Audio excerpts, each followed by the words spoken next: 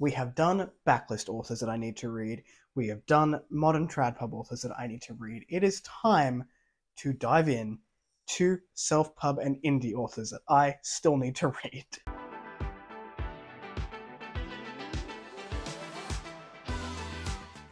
Hello everyone, welcome back to A Fictional Escapist. My name is Kris, and today's video is part 1 of 2 of indie / self-pub authors that I still need to read.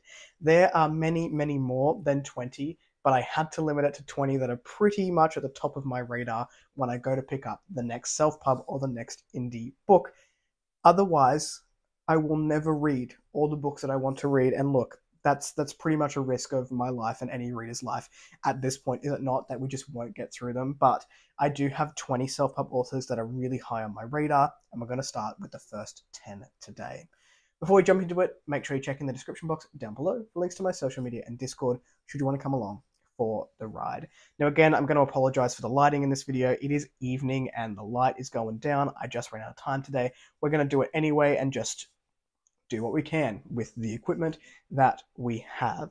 So this list today, I have got 10 for you. I own some physical books. I don't own a lot of these. Most of these will be on my Kindle Unlimited, all that sort of stuff. So we'll just go through them. Starting us off strong is going to be J.E. Hannaford. This is the Black Hinds Wake duology. I do happen to have these beautiful hard copy editions of the Skin and the Pact. Some of my favorite covers in the game. The Pact may be my favorite cover of the last couple of years. It is just a very beautiful book. This one says, "You cannot fix this world alone, Selkie.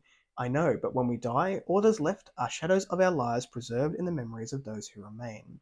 I plan on leaving an exceptionally long shadow filled with ripples of moonlight for those I helped, and darker than the worst of nightmares for those who wronged us. How far would you go to save your skin? I am a Selkie, trapped above the waves until I can recover my skin. Humans used to call us seal wives many years ago, before they broke the planet.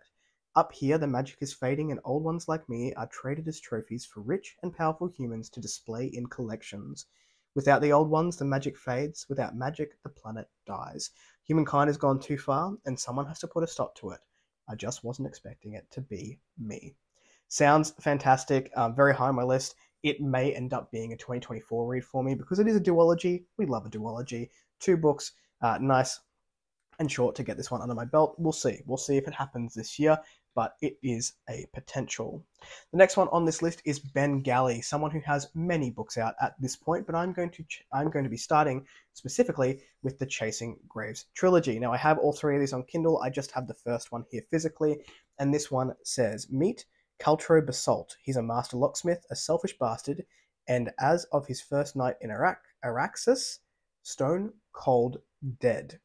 They call it the City of Countless Souls, the colossal jewel of the Arctian Empire, and all it takes to be its ruler is to own more ghosts than any other.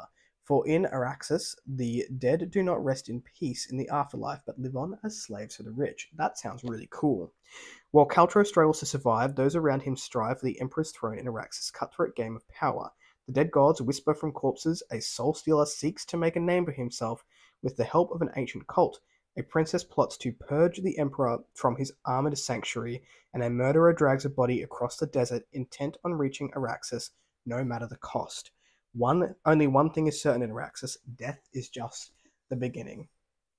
That sounds very cool. I'm very excited to read this series, and it is fairly high on my list. I also own quite a few of the Emaneska series by Ben Galley, but we'll probably start with that one there.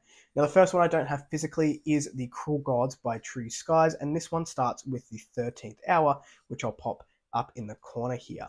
This is a series that has been on my radar for a very long time, since it was in Spiffbo, and I've just heard nothing but good things about this series for my particular tastes. It says, "When the saints fall, the sinners step up. Cruel gods rule the steam-powered city of Chime, demanding worship and tribute from their mortal subjects. Kael lost her faith in them long ago, and now seeks to protect vulnerable and downtrodden mortals from their god's whims.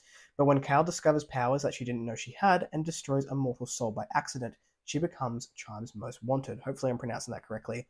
I'm not sure. Quen's job was to pursue sinners until the visions started. Haunted by foreboding images of his beloved city's destruction, Quen hunts soul-sucking creatures made of aether who prey on its citizens, and Kale is his number one target. To ensure Triumph's future, Kale and Quen must discover the truth of Kale's divine abilities before the gods take matters into their own hands. For a city that bows to cruel gods, it'll take godless heathens to save it. Again, another book which just sounds friggin' fantastic by the blurb, and something that's been on my radar for a very, very long time. The next one we have here is the Dreadbound Ode by Jordan Loyal Short. I have a bit of a story behind this series.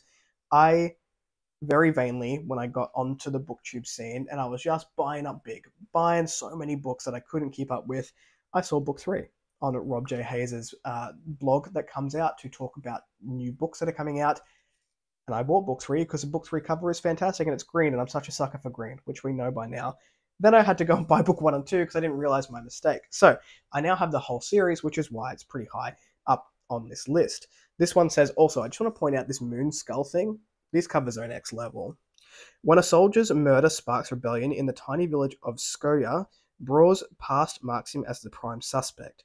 Haunted by his brother's ghost and drawn into a web of dark pacts and tangled loyalties, Braw must choose between the path of vengeance set before him and a chance to forge his own fate.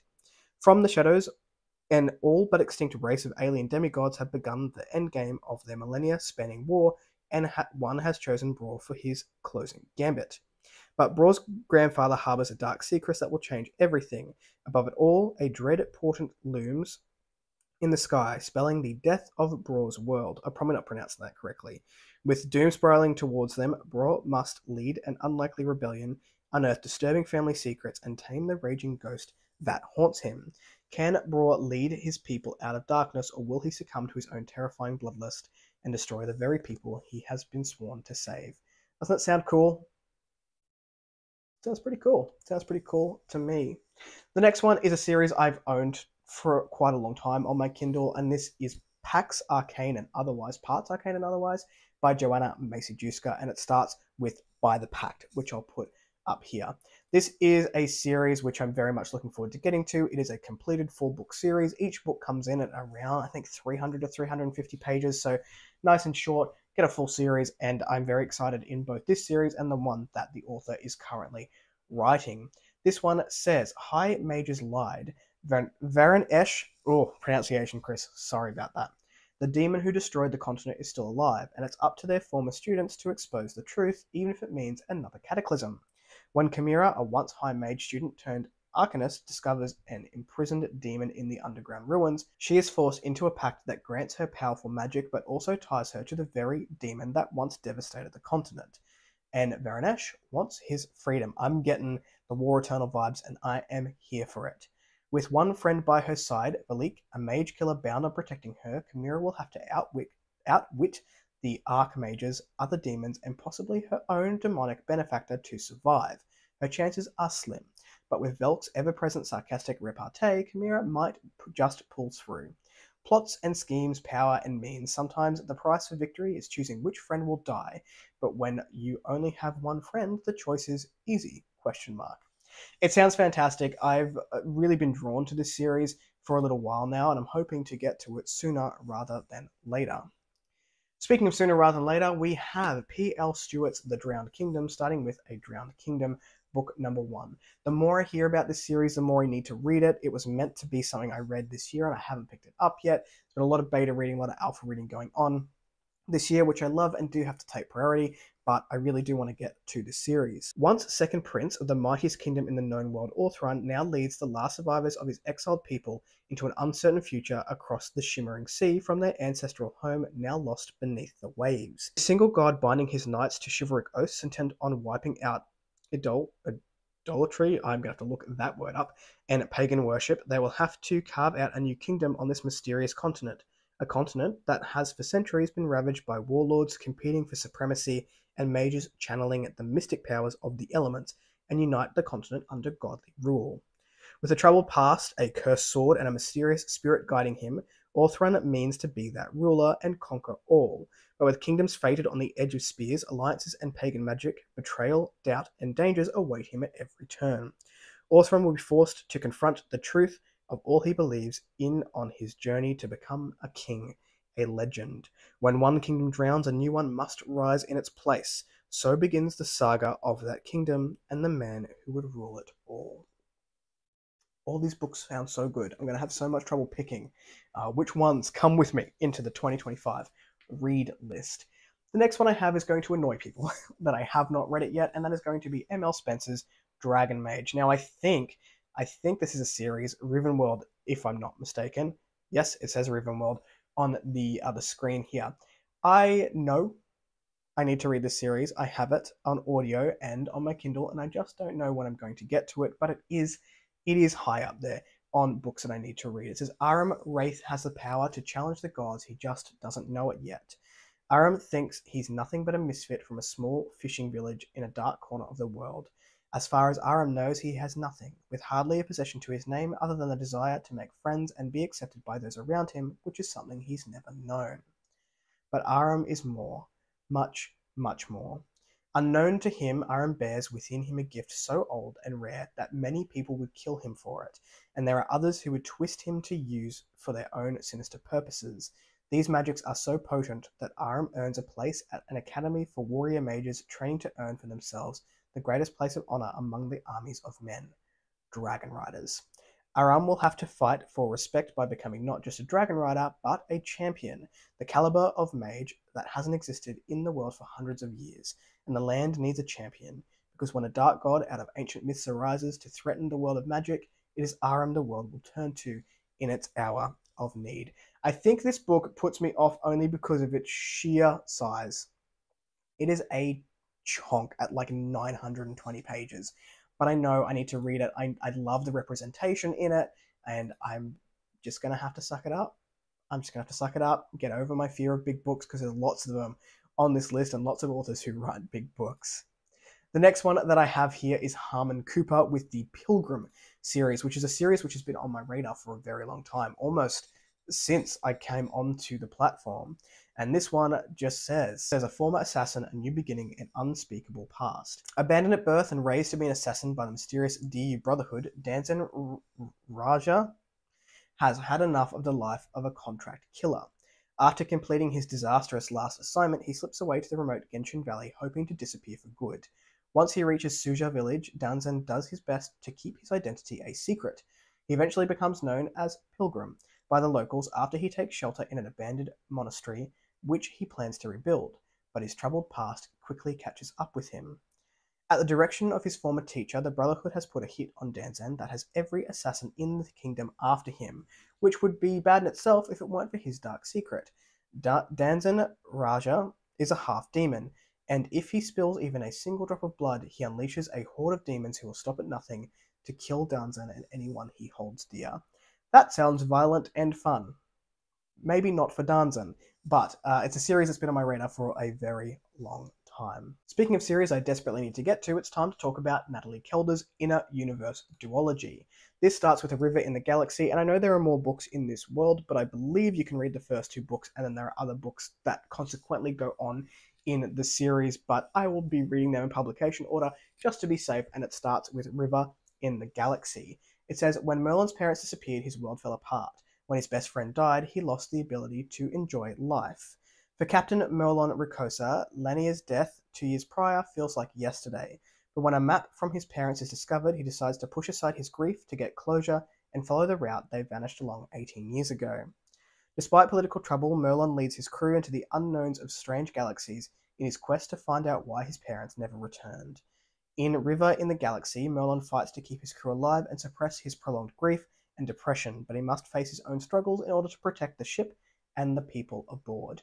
This one is riddled with mental health representation. I believe it's queer normative in the world, and I'm very much looking forward to reading some of Natalie Kelda's work. And the last one on the list today is an author we all know and love and have heard about many, many times in the self-pub scene, and that is Andy Peloquin. But I'm not looking to start with his Darkblade series, which a lot of people do go into as the starting point. I'm looking to start with Cerberus, which is a 12-book sci-fi series starting with Assassination Protocol. It says Nolan Garrett is Cerberus, a government assassin tasked with fixing the galaxy's darkest, ugliest problems with a bullet to the brain. Armed with cutting-edge weapons and an AI-run cybernetic suit that controls his paralyzed legs, he is the first in the shadows, a dagger to the heart of the Nizarian Empire's enemies. I think I pronounced that wrong. We'll move on. Then he found Bex on his doorstep, a junkie high on the drug he'd fought for years to avoid, and a former elite soldier like him. So he takes her in to help her get clean. Silver Guards never leave their own behind. If only he'd known his actions would put him in the crosshairs of the most powerful cartel in New Avalon. Facing an army of gangbangers, drug pushers, and thugs, Nolan must fight not only to carry out his mission, but to prevent the escalating violence from destroying everything he loves. Cerberus Assassination Protocol is a riveting, heart-pounding first book in an epic military sci-fi Cerberus series. This one sounds fantastic. I am getting a little bit more into sci-fi, so I thought it might be a nice breakup to a lot of the fantasy that we have on this list. But those are my first 10 indie self-pub authors that I really need to get to. There is going to be a second part to this series where I go through another 10 because there are just so many that I want to read. Are there any on this list that you think I really need to prioritize? Let me know in the comments down below. If you like the content, give one of those. If you want to see more of it, click subscribe at your will, and I will catch you in the next video. Ciao.